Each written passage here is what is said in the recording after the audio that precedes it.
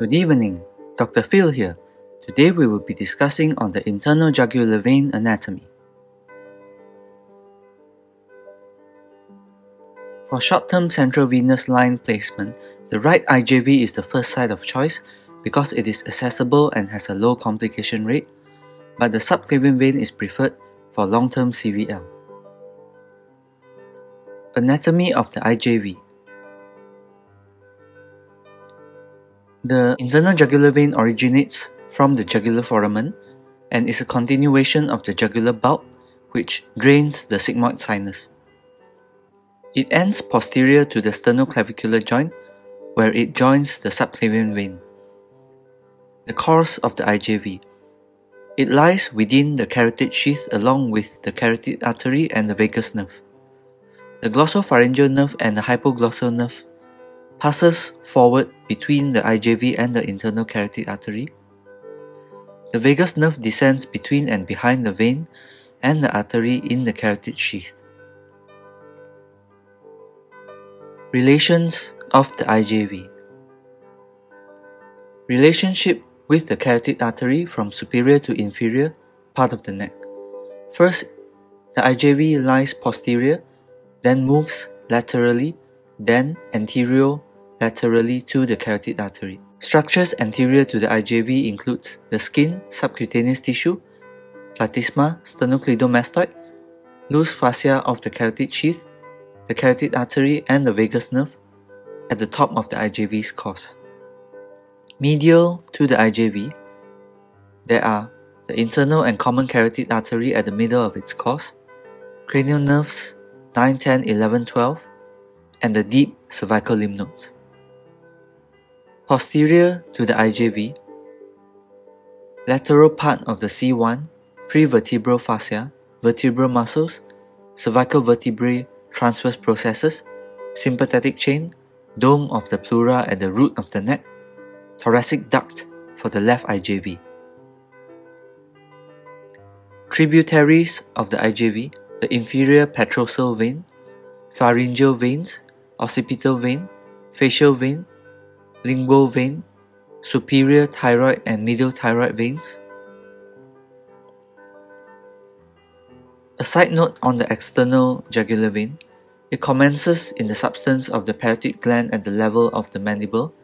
As it descends, it crosses the sternocleidomastoid to reach the midpoint of the clavicle, then enters the subclavian vein.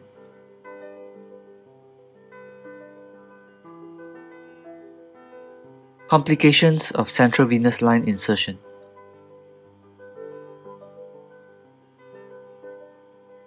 Is minimized using ultrasound guidance due to the variation between the position of the internal jugular vein and the carotid artery. The NICE guideline report in 2002 recommends routine use of ultrasound for IJV localization and cannulation. Possible complications include carotid artery puncture or cannulation. Palpate the carotid artery continuously to minimize risk or use ultrasound. Pneumothorax or hemothorax. A high approach might minimize risk. Thoracic duct injury resulting in possible chylothorax. A way to minimize this risk is to cannulate the right IJV instead of the left, or use a high approach. All complications can be minimized using ultrasound guidance. Phrenic nerve injury.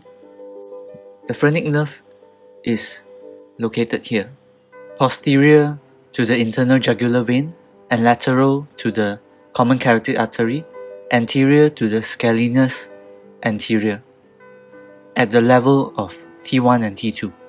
Intrapleural placement. Use high approach to minimize risk or ultrasound. Chest X-ray after a Cbl insertion to check for the position of the Cvl. Air embolism can occur. To minimize this risk, use head-down position during insertion and removal of the Cvl. Arteriovenous fistula formation. Cardiac arrhythmias. Avoid having the guide wire or Cvl being too deep and in contact with the heart. Use continuous cardiac monitoring. Phlebitis, thromboembolism, infection.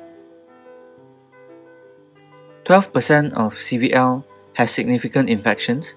The mortality of CVL-related sepsis can be as high as 25% and results in increased length of stay and cost of care.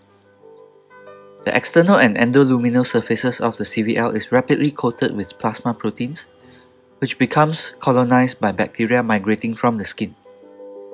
This process takes a few hours. Symptomatic bacteremia occurs when a threshold number of organisms is reached. This process takes 3 to 4 days, and the commonest organisms implicated includes coagulase-negative staphylococci, Staphylococcus aureus. These two accounts for around 60% of all infections. Other species involved are Enterococci and Pseudomonas.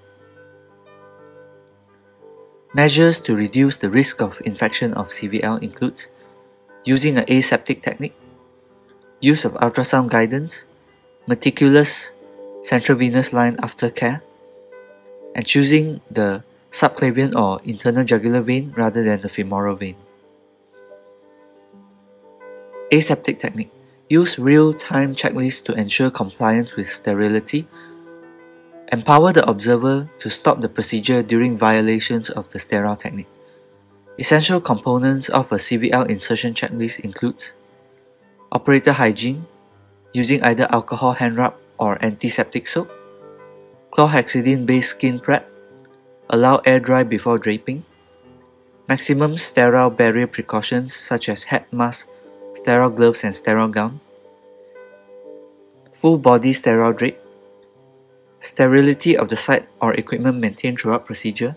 If sterility is breached, procedure stop and correction taken. Placement of a proper transparent occlusive dressing with chlorhexidine biopatch while the sterile field is intact. Measures for Cvl aftercare includes daily bathing of ICU patients of more than 2 months old with chlorhexidine. Sterile dressing should be transparent and changed every 5 to 7 days with chlorhexidine skin prep. Change the dressing if not intact or soiled. Prior to access of pots, disinfect with chlorhexidine or alcohol. Assess daily for the need for CVL removal. Adjunctive approaches includes antiseptic containing hub or connector caps, antimicrobial or antiseptic impregnated catheters, chlorhexidine sponge dressings, and antimicrobial lock therapy. Practices that do not decrease the CVL infection rates include antimicrobial ointment at Cvl insertion site except for dialysis lines, placement of PICC rather than CVL, systemic antibiotic prophylaxis, routine catheter replacement, and routine blood cultures drawn from CVLs.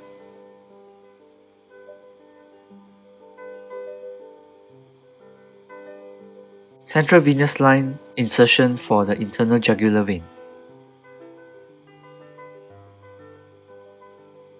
The internal jugular vein is the approach of choice because it has lower risk than subclavian approach, such as reduced risk of hemothorax or pneumothorax, and the right IJV is better as it provides a direct route to the heart, and this results in less risk for misplacement. Indications for Cvl insertion includes to measure the central venous pressure, administration of certain drugs such as inotropes, amiodarone, and caustic drugs like chemotherapy, parenteral nutrition, intravenous access, aspiration of air from the heart in air embolism, renal replacement therapy, volume resuscitation, transvenous pacing wire insertion, pulmonary artery catheterization. Absolute contraindications includes infection at the insertion site and ipsilateral abnormal anatomy. Relative contraindications includes coagulopathy, a non-compressible site, ipsilateral carotid endarterectomy, newly inserted cardiac pacemaker leads, thrombus in the vein, venous stenosis, current or possible thrombolysis, uncooperative patient. Typical steps of the Seldinger technique, which is catheter over guide wire insertion. Use ultrasound guidance whenever possible, such as a high-frequency linear array ultrasound probe. Obtain the patient's consent, prepare equipment and resuscitation facilities. Remember to flush the catheter lumens with saline. Monitoring of the patient such as ECG and vital signs. Positioning the patient, ideally head down with the head turned to the contralateral side to distend the vein. The head down position avoids air embolism and fills the vein to ease cannulation. However, it risks compromising cardiac function and can precipitate acute left ventricular failure in patients with pre-existing cardiac disease. In patients with raised ICP, the head-down position is also not ideal. If cervical injury, use manual inline stabilization or choose other routes. Full aseptic technique. Don hat, mask, gloves and gowns. Use an ultrasound probe sterile cover with sterile ultrasound gel. Clean the skin with 2% chlorhexidine plus 70% isopropyl alcohol and drape the patient. If ultrasound is not available, the landmark method can be used. The point of insertion is at the apex of a triangle formed by the two heads of the sternocleidomastoid, as shown here, the sternal head and the clavicular head. Feel for the carotid pulse and infiltrate 1% lidocaine just lateral to this. Insert the introducer needle while aspirating continuously at the apex of the triangle formed by the two heads of the sternocleidomastoid towards the ipsilateral nipple at a 45-degree angle. The failure rate and complication rate of a landmark approach approaches 10%. If ultrasound method is used, do not advance the needle if the needle tip is not seen. Watch the needle tip as it enters the vein. There are two orientations for vascular line placement: out of plane and in plane. This is the in plane method. The IJV is differentiated from the carotid artery as it is compressible, non-pulsatile, and varies with respiration. Probe positions in the short axis view. Make sure that as the needle is advanced, move the probe distally so that the needle can be seen entering the vein. As soon as blood is aspirated, put down the ultrasound probe and hold the introducer needle in position and thread the guide wire through the needle. The guide wire should pass easily. If there is resistance when threading the guide wire, lower the angle of the needle and try to advance the guide wire. If resistance is still present, remove the needle with the guide wire, apply pressure to compress the puncture site and attempt a second puncture once the bleeding has stopped. Resistance when threading the guide wire can be due to many reasons, such as malposition of the tip of the needle or the guide wire, such as when the needle punctures through and through the vein. If the wire is removed alone with the needle left in place, there is risk of the tip of the guide wire shearing off. Do not forcefully push in the guide wire if there is resistance, as this risks complications such as arterial puncture, pneumothorax and hemothorax. If the wire threads easily into the needle, insert to 30 cm, remove the needle while keeping hold of the wire at all times. Make a nick at the skin with a scalpel at the insertion point of the needle. Gently thread the dilator over the wire. Confirm with ultrasound the position of the guide wire before dilation. It is not wise to dilate a carotid artery in case of a malpositioned guide wire. Insert the dilator only as far as into the vein. A loss of resistance will be felt as the dilator enters the vein. Do not insert the dilator too far due to risk of pneumothorax. Do not forcefully thread in the dilator as the guide wire can become kinked. A kinked guide wire causes difficulty in insertion and removal of the dilator and the Cvl. A possible reason for difficulty in dilation is the toughness of the skin and the subcutaneous tissue, and this can be solved by incision with a scalpel. Keep hold of the guide wire at all times and do not lose the guide wire during dilation. Next step is to remove the dilator, keeping hold of the wire, and thread the flush Cbl over the wire and then remove the wire. Do not dispose the guide wire as it may be needed later in case of a failed Cbl insertion. Positioning of the Cbl. should be at 13 cm on the right IJV and 17 cm on the left IJV, however confirmed with a chest X-ray after the insertion. Blood should be easily aspirated from each lumen and then flush them with saline. If blood can't be aspirated, it could be due to misplacement of the CVL. Hemodialysis central lines needs to be locked with pure heparin. Suture the catheter in place. The sutures should not be too tight to avoid tissue ischemia.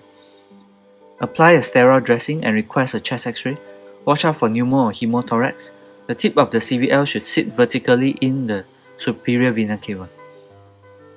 The high approach to IJV insertion. The insertion point is at the level of the superior border of the thyroid cartilage at about the level of C4 and on the medial border of the sternocleidomastoid. The needle trajectory should be directed caudally at 30 degrees angle towards the ipsilateral nipple. Upon locating the vein, the typical Seldinger technique is used to insert the CVL. Alternative sites includes the femoral vein. In the femoral triangle, typically the femoral vein lies medial to the femoral artery, which lies medial to the femoral nerve. The femoral vein is often overlaid by the superficial femoral artery. Variable anatomy means that femoral access can sometimes be difficult unless under ultrasound guidance. This route is commonly used in children but is often a last resort in adults due to high infection rate. Subclavian veins are usually a better alternative in adults. The subclavian vein extends from the axillary vein from the outer border of the first rib to the medial border of the scalenus anterior muscle, uniting with the internal jugular veins to form the brachiocephalic vein. Important relations include anteriorly the clavicle, posteriorly the subclavian artery, and inferiorly the dome of the pleura. The insertion point of the CVL is 1 cm below the midpoint of the clavicle and direct the needle towards the suprasternal notch. Other alternative sites are the median cubital veins and the basilic vein. Peripheral long lines can be inserted via these veins and has fewer complications. However, the CVL tip may fail to pass beyond the acute curve at the clavipectoral fascia. Fluids cannot be infused rapidly due to the increased catheter length.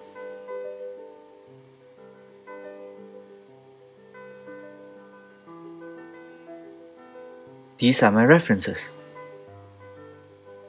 Thank you.